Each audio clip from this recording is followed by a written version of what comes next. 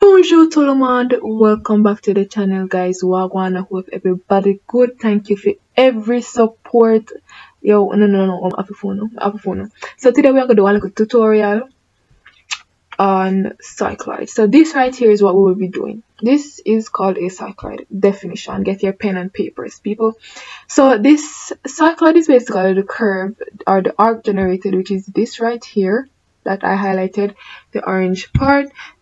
That is the curve generated by a point on the circumference of a circle that rolls along the straight line. So let me zoom this up and show you the straight line that the circle is rolling along. The straight line, the surface, in a different color, in a shocking yellow. Okay, this is the surface that it is rolling along, and this is the curve generated by it. And yeah, so basically that is it. So it was along a straight line without slipping. So let's go. It can be very confusing when you're producing a cycloid, and that is why I am here. So first, circle. Let's draw a circle. We are going to use a circle of radius, let's say 50. Radius 50. Right? Let's go. So this is our circle. Let's put it in bilayer color. Yes. So this is our circle. Now we want to divide our circle in 12 equal parts. So there are two ways that you can do this. Well, yeah, there's two ways. So first, what I usually do to my circle is center mark it at first. Center mark it. And that is what I mean by center mark. If you don't want to center mark your circle, you can delete the center mark. You can go to line, go here, and go here and here. So basically marking the circle in the center horizontally and vertically. But I like to use the center mark. Okay. So now that we have center mark our circle, we need to divide it into here about 3. Did I say it? I mean 12 equal parts. So we're going to go to a command called array classic. Array classic allows you to divide your lines and your circle in completely equal parts. So here it is, array classic. Now we have rectangular array and polar array. Rectangular array is for like lines and stuff like that, as polar array is for circles. So here we are. So we're going to select our object. I did not select the line that I want, so I'm going to select it now. So this is what I want. I'm going to select our center mark, or if you chose to draw the 2 lines going vertically and horizontally, you can select those as well. Then enter. So what I want to do is go right here and select this and go to the center right here. Right now, total number of items. Now I need to divide this circle in 12 parts. So I'm going to write right here 12. Right? And we're going to preview it just to see how it looks. See? Beauty. This is what we want. You wanna see something else different from this, you know, say do something wrong. So yeah. So now that we have this right here, and we only know the radius so far, we need the circumference. So we're going to use the formula. Let me write it on the screen for you guys. So we're going to use the formula 2 pi r. So just that you guys don't forget, I'm going to write it on the screen. Okay. So we need the formula 2 pi, sorry about that, 2 times pi, and we all know that pi is 3.14 and times r, which is the radius. R we can use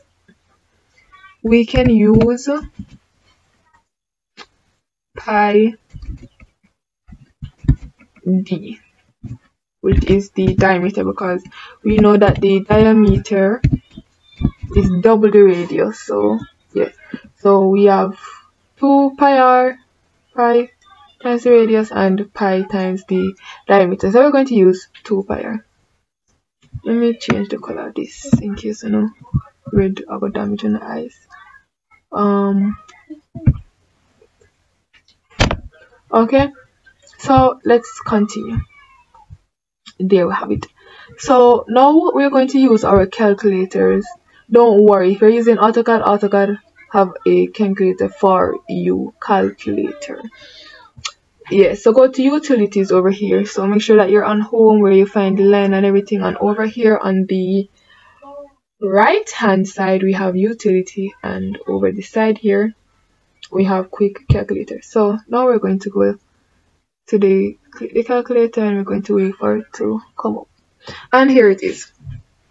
So we're going to use the formula 2 times pi, which is right here. We don't have to put in the digit 3.14, just select pi right there, times, and the radius of the circle that we had was 50, right, and equal.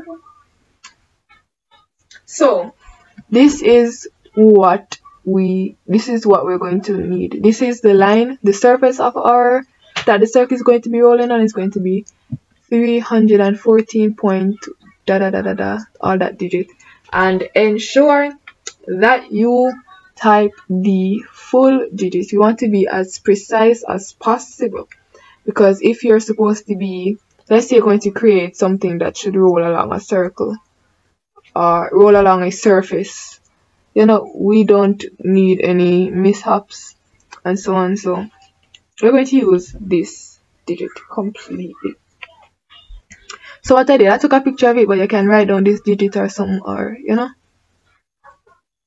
or you can keep the calculator up and continue the drawing. So we're going to draw our surface. Ensure that you start at the bottom of the circle where the center is. Let me X off this calculator so you can see it properly. So we have the center mark down here. We're going to start our circle right here. Our surface. Why do I keep saying circle? Our surface. Going across, remember we got 314.15926.5. Enter. No. Good. So before we move on, I want you guys to number your circle, and this is very important. You will know why as we move along. So we're going to go to annotate and we're going to select multi-line text, right? As we're selecting this, we just select any area on our screen and there. So we're going to go up here where we see annotative, and our text height is going to be 4. Just type in 4, enter. And we're just going to type 0. Good. Let's change the color of it. I don't like red. Let's put this in white. Or yeah, just use white. Alright. 0. That's all we need. Just select 0. So if this is too small for you, you can zoom it, scale it up or anything, but this size is okay for me. As I say, our text height should be 4. So now we're going to copy the 0 to each of the divisions of the circle. So we're going to copy it here, here, here. So let's start copying our let's turn off this orthographic mode, copy to here, to here, here, here, here. Just keep copying it. So next, after finish copying it, what we need to do, we need to edit the text. So we're going to have 0, 1, 2, 3, 4, 5, 6, 7, 8, 9, 10, 11, and obviously this will lead back to 12. Alright, so let's start copying it. Not copying it, editing the text. So type in text edit. It will come up right here, text edit, and we're just going to click on this and it's going to come up. So we have 1,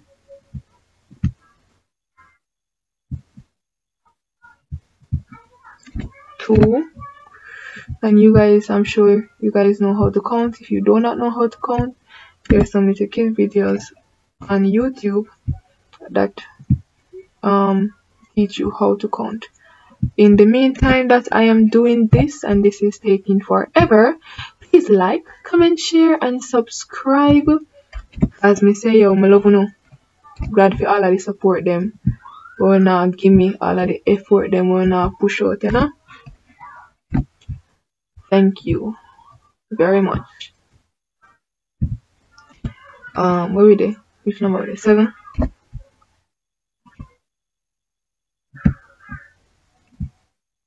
Yeah, I will edit me. I forgot the number. Probably I forgot. Speed is up in the edit them. 9. And if you don't have patience, you can leave the 0 them. If you can, deal with that, because sometimes you just leave the 0 them too, because I can't bother. I don't have no patience for you. Yeah, we're done finally. And so this is gonna be 12 already, so we're gonna have to edit this down here. So right, so we done this already. Now what we need to do, we need to divide up the line here, because remember, so this circle will roll, it's going to be rolling, right? So we need to have the specific points the circle is going to be rolling on. So what we're going to do now, we're going to select this right here. Yeah, don't worry, just select this, just touch that there, and we're going to select array classic again. Remember that I was saying that we have polar array and rectangular array. Now the rectangular array is for lines, so we need to divide up this line. We're going to select rectangular array. Now we only need the column then. We don't need no row. So we're going to put this to be 1, and we're going to put this to be 12. Because remember, see, a 12 times a 12 division we have on the circle, so we need 12 division on this. So down here now we're going to leave this as 1. So because we select the column and we need columns, we need to select like the amount, the equal division, like the length of the equal division. Now remember the number 314 point, what was it? 314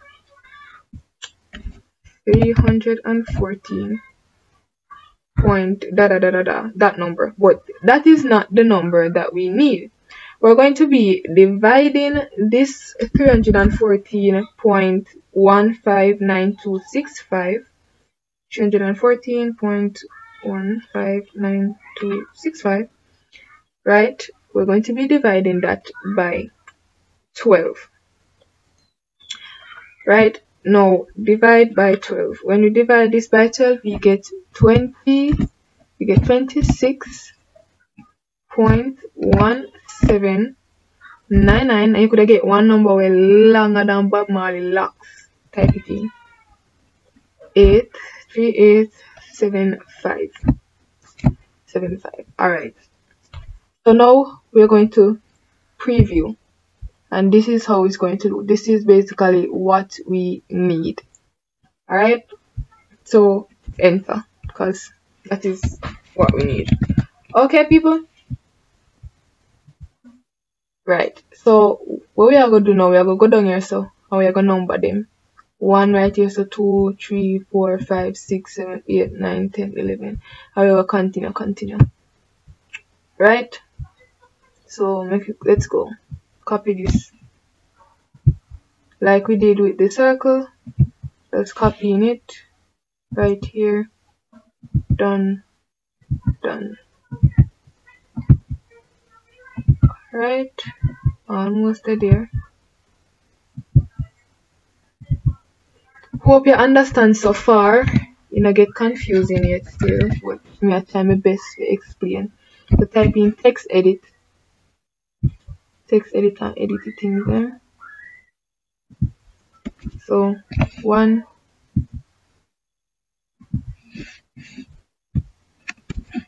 2,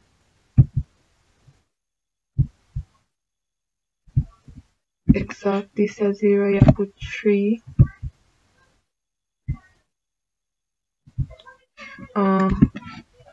4 right there. Okay, so I pause the recording. We just finish up this. Alright, so now that we have all of this, we have the numbering, and yes, we have all of the numbering and everything. Alright, so now that we have our vertical lines, we need our horizontal lines, because remember that for the intersections, that is how we're going to make our arc. Alright, so let's go. What I need you to do is that for every intersection these division lines need to make with the circle, you're going to draw a horizontal line going out. Alright, just out. It doesn't matter how long you put it or what, just make it go out. At least cross the numbering points. Right, go. And you can zoom it up to be precise. Go out with that one. And we have this one already. Go out with this. And we have 2 more. Number 6 and number 7.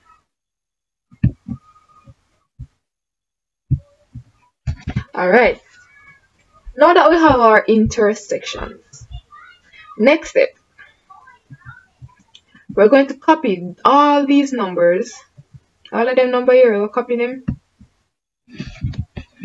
We're going to copy them, select all of them, select copy,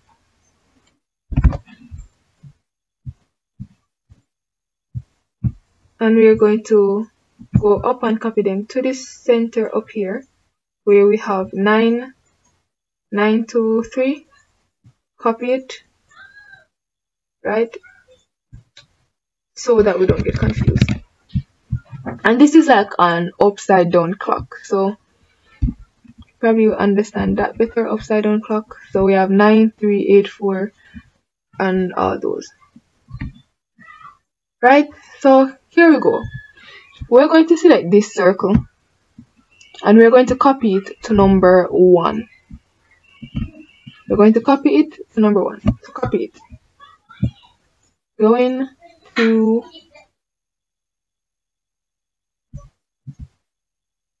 ensure that it is the center of the circle. So I'm trying to find the center.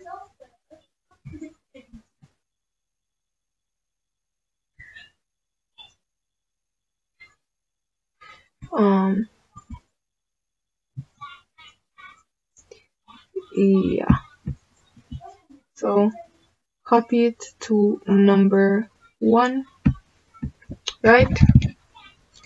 So for everywhere, every time you copy this circle, you're going to mark the intersection for, so 1, 1. So we have vertical line 1 and we have horizontal line 1. If you don't see the number, here's the number. Horizontal line 1. So now we're going to mark where this circle intersects or passes the horizontal line number 1, which is right here. So now we are going to copy this 0. Let's just copy it, and we're going to use it as our pointer, just to indicate where the circle passes the horizontal lines. Right? It is, as I say, right here. Where did it go?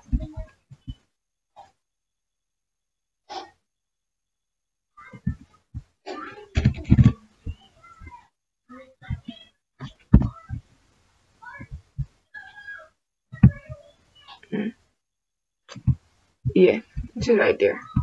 Let's just delete that. Alright, it is right there. So usually, because I know how to do it, I would just copy. But that can get a little bit confusing. So what we're going to do, we're going to use this circle as all the circles, if you know what I mean by that. So what I'm going to do now, I'm going to move this. Instead of copying it, I'm going to move it to number 2. As you can see, going up number 2.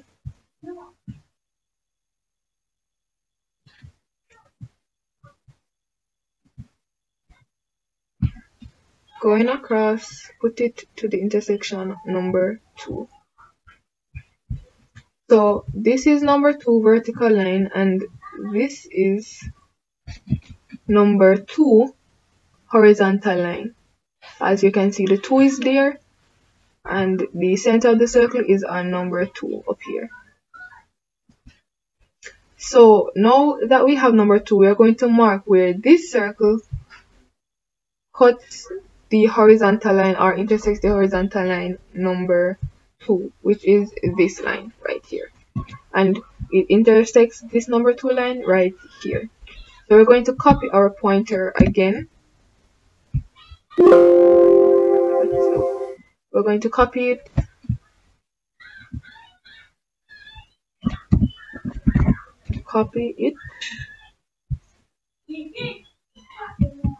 and put it right here. Why is this moving? Put it here. So we're just gonna, yeah. So we just want to know that, you know, it's kind of going, because after this we're going to copy all the circles and we're going to make our arc. But let's just take this step by step. So currently we're at number 2 right here, and we're going to move this circle again to number 3. So let's move our circle to number 3, and I need to plug in my laptop because it's going to die. Let's turn on our orthographic mode. Alright, right there. I'm going to plug in my laptop because I don't want it to die. Alright, so now we are at number 3, and here is number 3 line. As you can see, as I told you, it was an upside down clock, so 9 to 3. So this is our line up here. So this is where the circle crosses number 3 line. So we're going to copy our pointer again. So basically what you're doing now is just moving and copying wherever the circle just marks the line.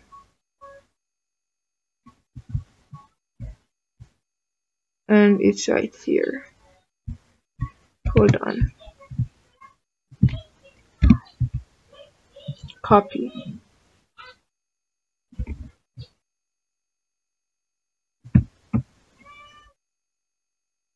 Right there. Alright. And I see the curve are coming. Alright. So let's just move fast.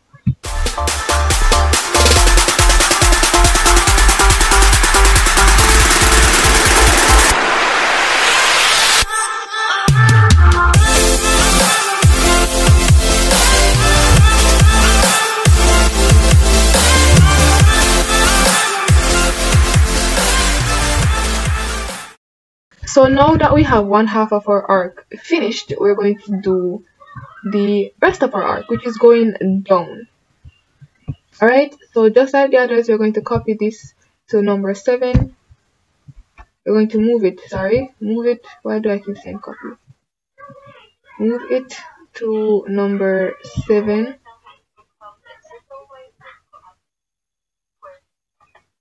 Okay, and this is line number 7, so we're going to copy our pointer to line number 7, okay, to where the circle intersect line number 7, and we're just going to keep doing this basically all day all night. It's kind of getting annoying now, I know, but I just say go. So what I'm gonna do basically is just pause the recording, finish it up, and then come back because me no want to draw this out. Okay. I'm back and I am finished. So what I'm going to do now is that I'm just going to delete this circle, right? And what I'm going to do is just copy all my circles, just like how I showed you this, and you have these circles that looks quite confusing. We're just going to do that. So just like how we copied the circle and we move it to point 1, point 2, point 3, that's just what we're going to be doing. We're going to copy this circle. Just going to be copying this circle. We're done. But I want to make sure that I'm copying it from the center. So I just move it one side because these lines can be confusing and they can get in your way. So I'm going to copy this, copy it, and ensure that it is being copied from the center. So we have number 1. Zoom into number 1. Here is number 1. Number 2. Zoom into number 2. Here is number 2. Now we're at number 3. Zoom into number 3. 4. 5. 6.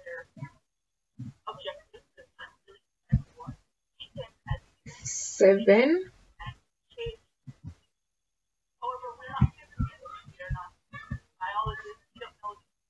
8. 9. 10. 11. And we're going to have that 11. Okay, and then we're going to have 12. So what I'm going to do, just to get 12, I'm going to draw a vertical line from the end of this line right here. Just draw a vertical line from here going up. I'm going to move this circle going to it.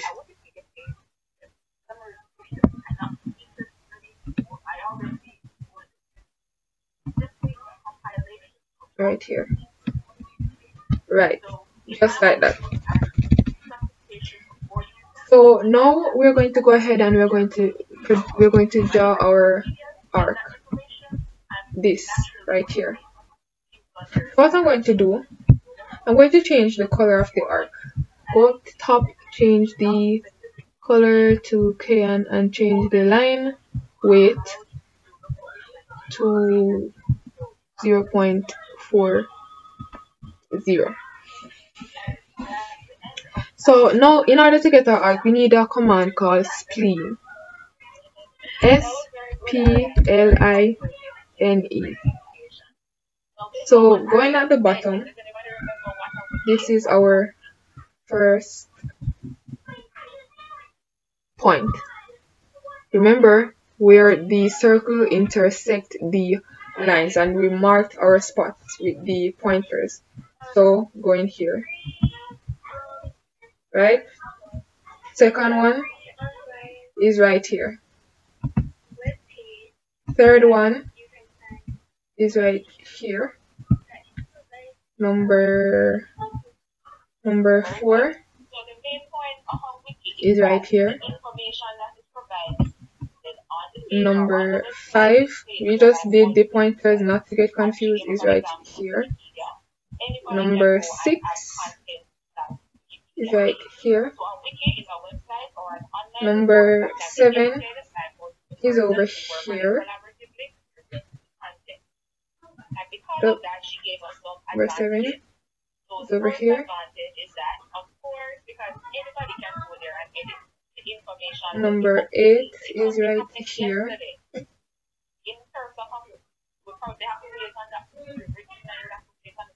Number 9 is right here. So remember that the pointers could be, you could be get misled by the pointers. So just mark them just to like give us the idea what we must mark exactly where the circle intersects the line. We must mark the intersection, exactly the intersection. And we have this intersection right here, and we have this one right here.